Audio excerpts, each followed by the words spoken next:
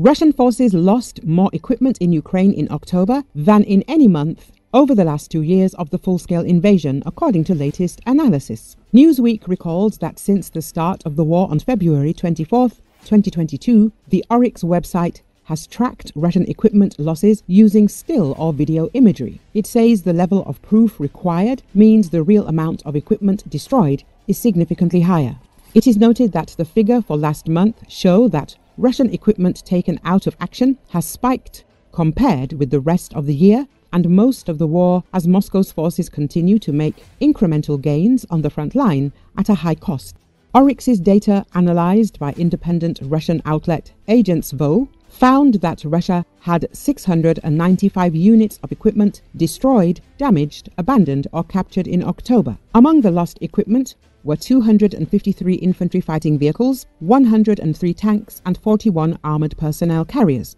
There were also 4 aircraft, comprising of 2 Sukhoi Su-25 and Su-34 fighter planes, along with an Mi-28 helicopter. The last time it was higher was 1,032 units lost in October 2022 after Ukraine had launched a counter-offensive the previous month that led to a Russian retreat from Kherson and Kharkiv and sparked optimism at Ukraine's ability to fight Moscow's aggression.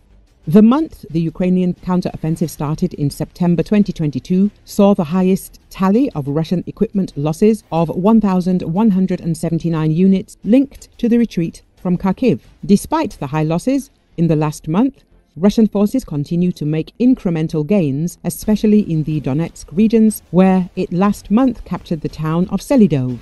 Vuk Vuksanovic, an associate at the London School of Economics think tank LSE IDEAS, told Newsweek that this showed Moscow's battlefield momentum. Instead of trying to gain new territory rapidly, the Russians engaged in a patient, slow, grinding campaign where they knew that their preponderance in artillery and firepower and Ukrainian demographic deficit would sooner or later result in the collapse of the Ukrainian line. Vuksanovic said, Russian forces have made their biggest advances in Ukraine in a year, capturing 75 square miles between October the 28th and November the 3rd and 66 square miles the previous week, according to Agentstvo. After the initial 9 months of Russian blunders that resulted in a catastrophic pullback from the Kharkiv area and a more orderly retreat from Kherson, everything that the Russians have been doing ever since has led to this point, added Vuksanovic.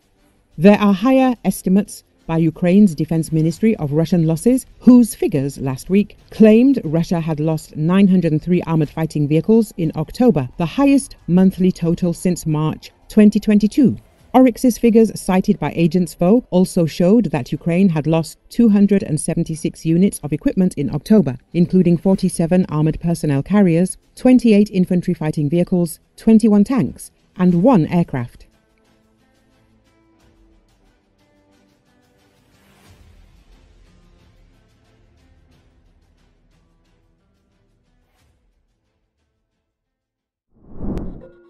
The Russian army, which is experiencing a shortage of personnel, has begun sending servicemen diagnosed with hepatitis C to the front despite the danger of this disease. This became known from a video message from a group of Russian soldiers who claim that their command is forcing them to go to the front lines, ignoring their health problems. According to the servicemen, instead of undergoing a military medical commission, they were sent to a new assault regiment, despite having a dangerous viral disease. We have viral hepatitis, and we are being sent to infect the Russian army, the soldiers said, adding that such orders endanger not only their health, but also that of other servicemen. In one of the messages, one of the soldiers said that in order to draw attention to his condition, he even swallowed razor blades, but was then punished and sent back to the front. Hepatitis C is a serious viral disease that affects the liver and can lead to cirrhosis and liver cancer. The virus is transmitted through blood and poses a threat in case of mass infection in conditions of close contact. The spread of the disease among military personnel can result in serious outbreaks of infection in the army, weakening personnel and creating additional medical and epidemiological risks. Earlier of this year, a Russian soldier from the Moscow's 5th Separate Motorized Rifle Brigade has described how troops in his unit, many suffering from serious illnesses such as tuberculosis and HIV, were thrown into fighting on the front lines and used as cannon fodder.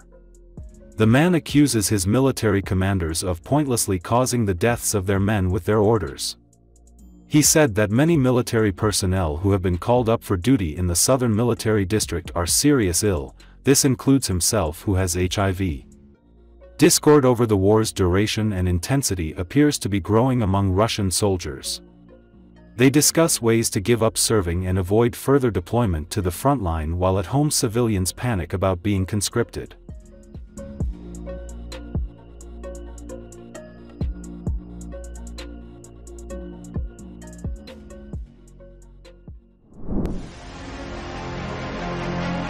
For the first time, the Kremlin has provided military personnel with instructions on how to arrange and care for mass graves, which has become relevant in connection with Russia's significant losses in the war against Ukraine. According to The Telegraph, the 20-page manual titled Civil Defense, Emergency Disposal of Bodies in Wartime contains diagrams of mass graves with images of body bags arranged in several layers.